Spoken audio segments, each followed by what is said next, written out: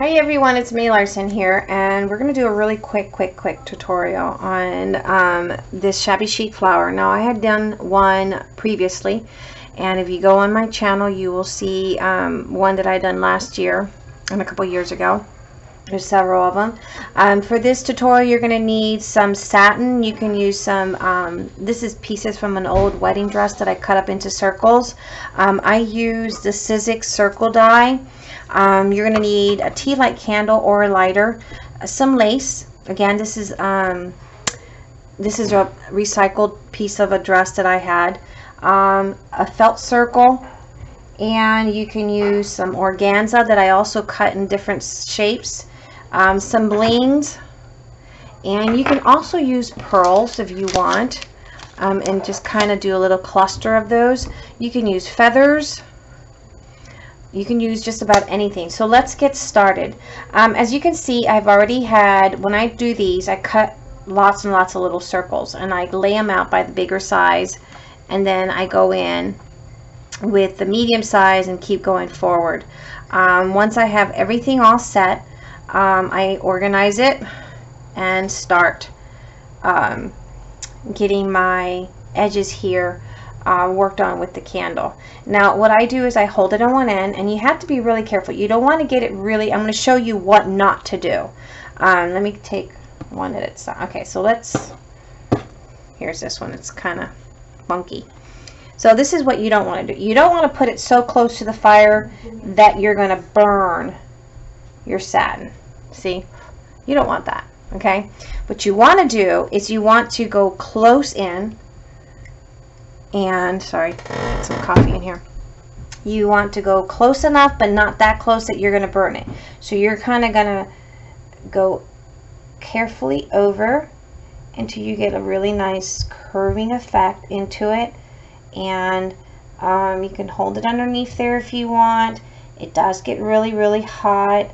You can also take your lighter. If you have an old curling iron, you can also do that as well. But you have to be really careful. Someone said try a heat gun. I haven't tried the heat gun, but we'll try here. We'll practice and see how that works. I've never done the heat gun, but this is just basically you're going to curve it in. See that? Not too close. I don't want to go right into the flame. I just want to kind of go in maybe about 3/4 of an inch and try to move it around until we get a nice curving effect on there. Okay, if you happen to get a little bit of a burnt edge, don't throw that away. Just cut up a little and move on. Or I like that distress look because that that's where we practice on. We can cut that up and then just do it again, and just keep working on that. So don't get discouraged. I would practice around with some pieces that you have around, and then go from there and just keep moving around just to get a really nice curved feel of it. Okay, and so that's basically that. Okay, so let's get this one here. Again, we're going to go in. I'm about 3/4. Let that satin kind of warm up. And see, it starts to curl.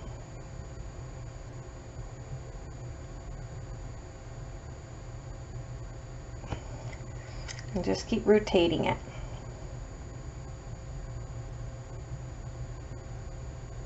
It could be a little frisky and go in closer.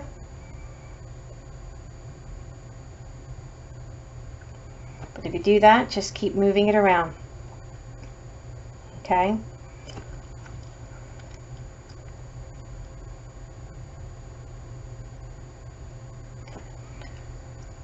What you also don't want is, like right now, my flame is kind of jumpy, but that's because the AC is on, and so it's kind of blowing into it. So you want to try to get it in so the flame is not flickering around a lot and jumping, so you can get really better covered. Now make sure one side you don't get it, like right there, it's a little bit too much for me. And I do like the burnt crisp look, but here we go. That's better. Try to get one side that's kind of flat so that you can grab it and put it onto your felt circle. You will need your glue. Now you can also sew these in if you want. I'm not going to sew these. Alright, so there we go. I'm going to blow this out. And I use different types of laces. Laces is the same thing. Just practice around organza. Make sure, like this is another one that I cut out from an old curtain. Make sure it's one of those types that will allow you to manipulate and curve it and burn the frayed edges, okay? Alright, so let's build the flower. I'm going to turn this off over here. Okay, here's my felt, and you can go with bigger ones or you can go with smaller ones. I'm just going to go ahead and make a small little pleat. Pleat.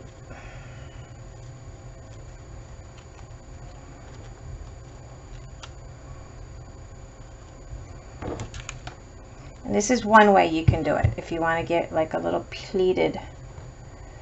We're going to do this way first and then I'll show you the other way. That's why one side you don't want to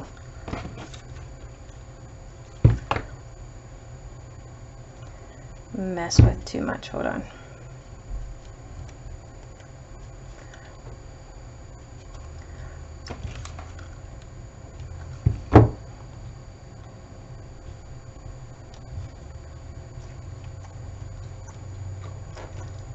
Another way you can do it is if you don't want to be so technical, which sometimes I don't, I just kind of pleat it and pop it in. It's entirely up to you how you want to do it, or you can pleat it, sew a stitch, and just keep adding your petals. Like for instance, you can pleat it, sew a stitch, keep your strand of thread there, and then do another one and then just gather it up. If that makes any sense to you. Entirely up to you. This is where your pink little finger comes really in handy. It really does.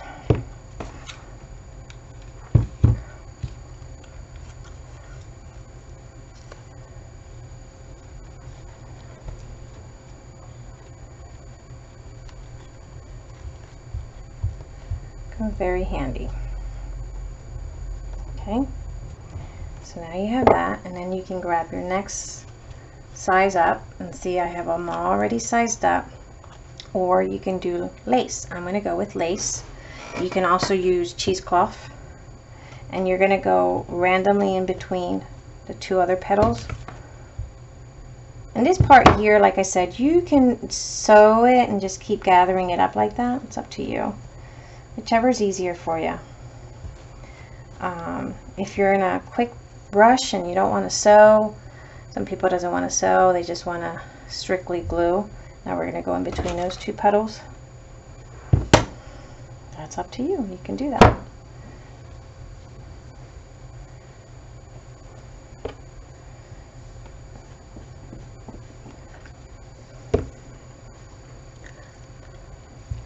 Again, we're going to go in between those two petals, pinch it, lay it in, grab your little pink finger, kind of manipulate that in.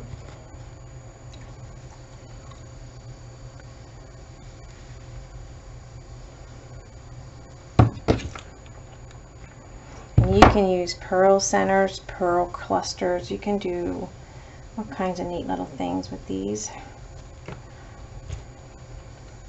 I like using my little pink finger. And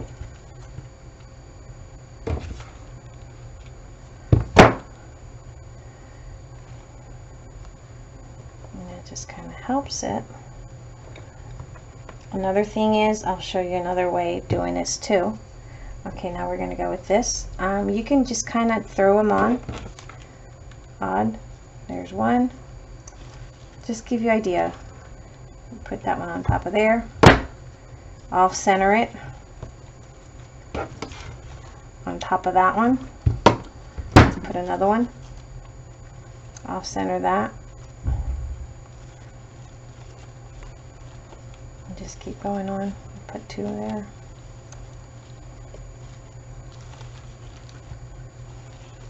It's kind of still a little wet, so we're able to play around with it.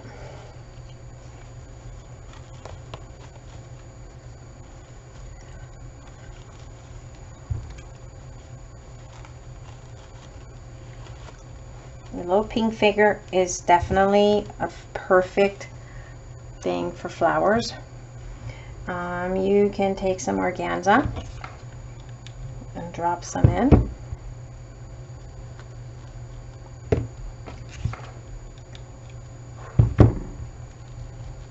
It's your lifesaver. This little pink finger for flowers is truly a lifesaver. It's not gonna help your fingers from not getting burnt, trust me. Okay, so we can have some organza there. See the difference on that? Isn't it pretty? My light's not really, there we go. Okay, and you can take a piece of cheesecloth. I love having cheesecloth in my flowers. You can put it in the center right there, and it's still a little wet. And you can pop one of these in. Bling, backs of old earrings, buttons, pearls. You can take some feathers and pop one here and there. Entirely everything, whatever you want to put on these, you can.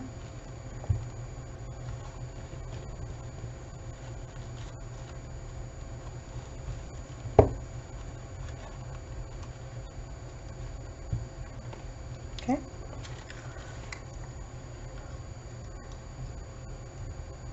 Well, this feather is a little bit different. Sorry about that. But you can keep putting more feathers in there, see that? Okay, that's one way. Now, the other way. Let's take this one and we're going to off center a bigger one.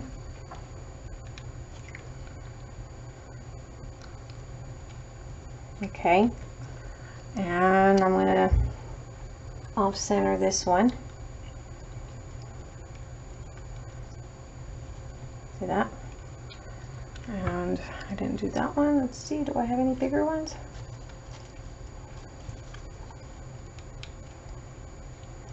I'll center that. I'll center that one.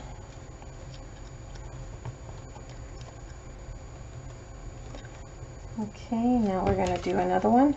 Let's do lace. Let's do lace.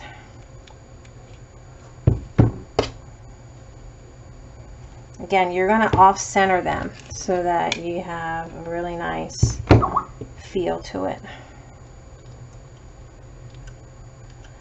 Okay.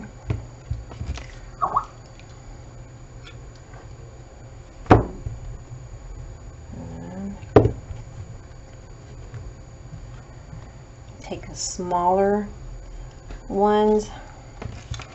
Again, you want to off center these. Throw it off.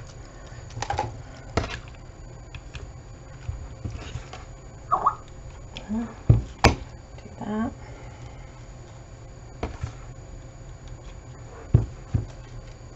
Smaller one here. And then we're going to take some organza, and the organza really curls up. So with the organza, what I recommend is that you're cautious with that, because this one will burn up a lot faster than anything else. Okay.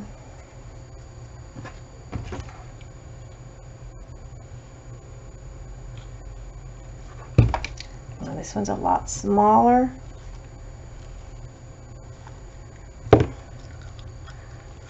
Yeah. And then you can take some of these, and you can do one or two things. You can take a beading thread and just kind of do little what do you call it, clusters. I'm gonna put a little bead here. I don't have my little bead gripper. I wish I did right here, but my daughter has it. And you can do a little cluster like that.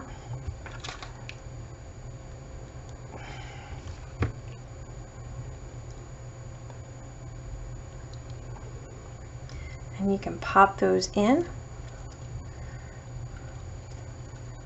Let's see, what else do I have? Let's see.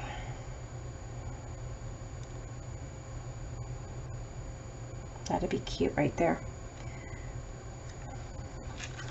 And that's just, these are available. These little plastic flowers are, see that little plastic flower, acrylic? You can get those at Creating with Details, and you can pop that right in the center. I like putting in cheesecloth. Just gives it a really nice finished shabby look. You could put also some yarn threads. I've done those as well. You can pop those in there as well. You can pop that in there in the center. And that's a cute little flower you can make as well. And the other way is, like I said, you can sew it. And sewing it, basically, you're just going to take, put your thread in, and you're going to run it through. And we'll do that. Let me get a piece of thread. Okay, so now we have our needle and thread, and what we're going to do is we're going to take the bigger petals here, and we're going to kind of make a small little tiny pleat. Just pleat, like almost like a fan, and go ahead and sew all the way through. I know I shouldn't be blowing candles out, but hey, whatever. It is what it is. Okay, so we're going to do that and get all our bigger petals into a pleat.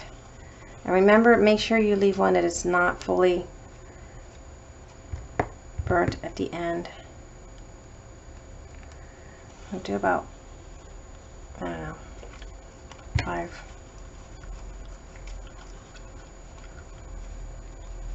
And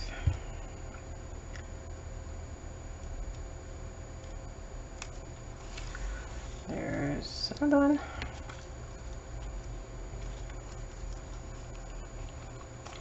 I think that's the same size. Double checking because I might have messed up. I don't know me, I'm a little cuckoo's for Cocoa Puffs. Oh,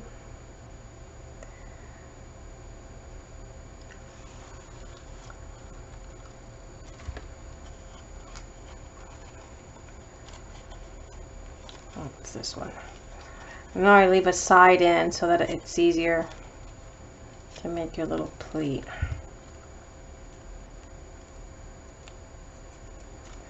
That's 4 and this one's 5, and we're going to go ahead, what the heck, we're going to do 6.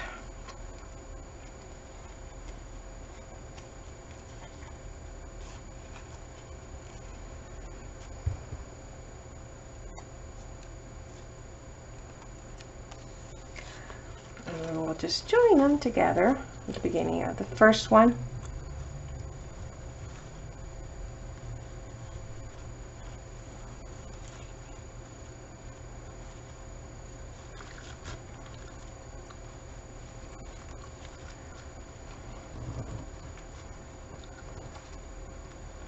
Make sure you have your first and your first and your last together so you can do a little quick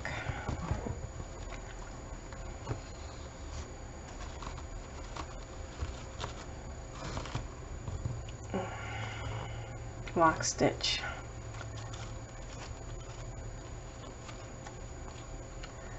And I just made a lock stitch there. Now I'm going to trim that off.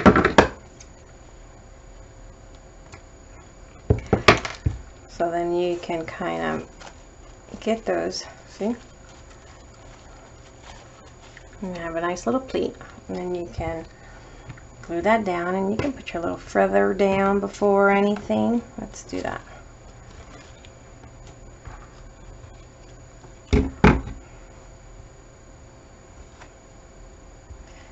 I don't know. I haven't messed with glue,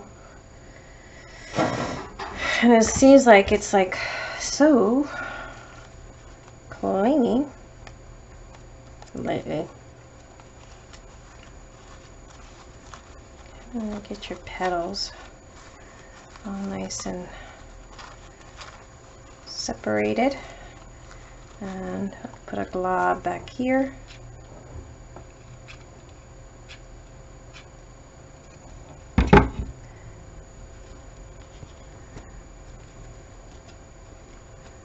And then you can use your little pink finger, hold it in place.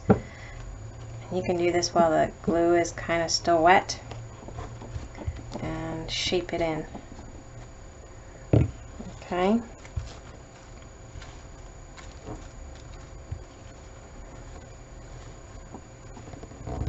Alright, then you can go in with your little lace, and you can just build it on. You can go ahead and keep doing it with your thread, but I find it's just a lot easier, ladies, if we just keep doing this way.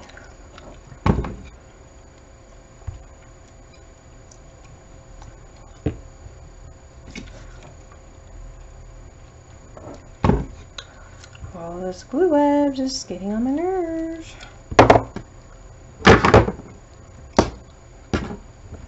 Must be this glue sticks, because I don't think I've ever seen anything. Look at that.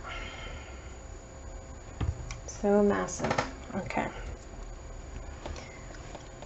Oh, it's still a little wet. Get your next size up, which is this one. And again, you can go in here. Sorry, I'm chewing my gum really loud probably.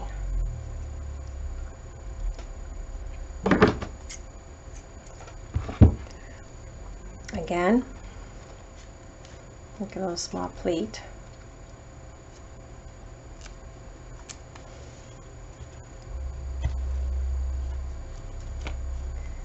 I'm going to go ahead and do 5 probably.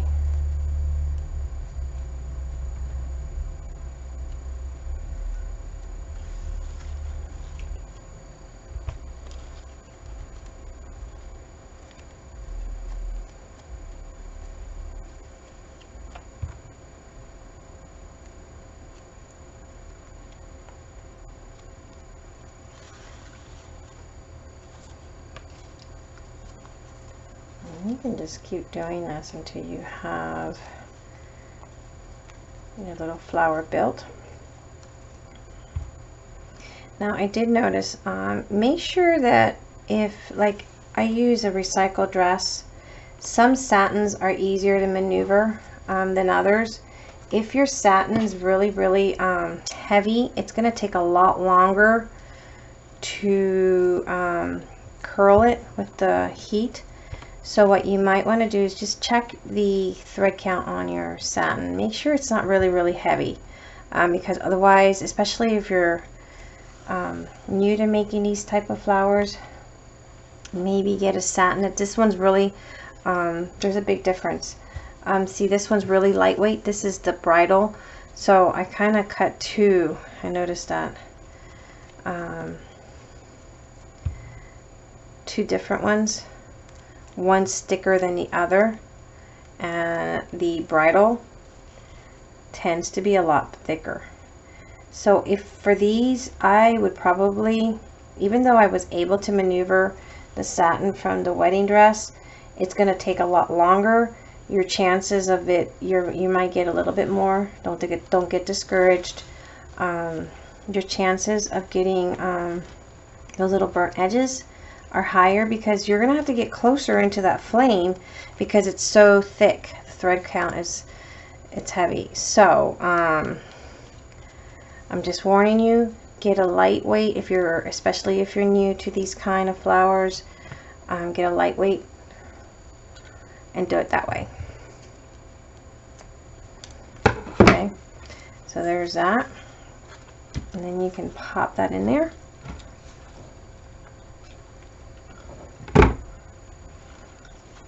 Again, use your little pink finger to maneuver these.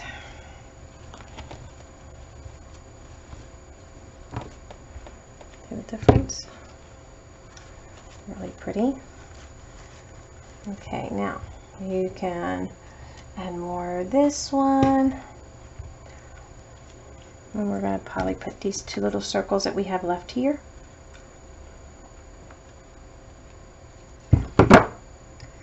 Again, I like to use my finger. Saves me from getting burnt. I'm going to use some organza. Let's see, do I have any more here? Yeah, I do. Thought I did. Thought I burnt more.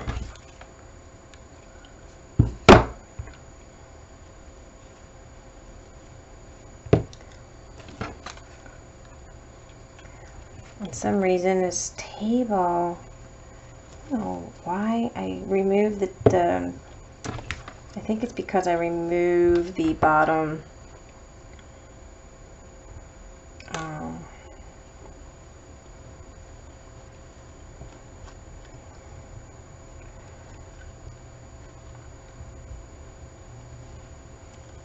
drawers that I had, the cabinet, so it's a lot, it's echo down there, it's empty underneath my desk, and so I think that's why it's making a really loud loud noise. Okay, so here I have this yarn you can purchase at your yarn section. You can wrap this up just like that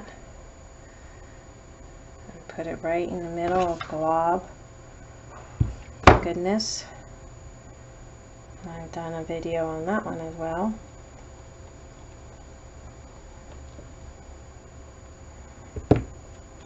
Nice fray in there, and then just pop in a little pearl or a bead, and voila. And just kind of, there's your flower. Isn't that gorgeous? Anyway, that is it for this tutorial, ladies. I did try the heat gun on the satin. It didn't work, but I think what I'm going to try to see, I don't have a straightening iron or curling iron. I'm going to see if I find one at the Goodwill or something, because I'm not one to curl my hair, to see if it works, you know, to use a straightening or a curling iron to burn the edges. So anyway, until next time, ladies, I hope this tutorial was helpful for those of you, but those are gorgeous. They're luscious. You can make little pearl clusters of your own, different ways. I hope that this was informative. If you have any questions, you know where to find me. Bye-bye.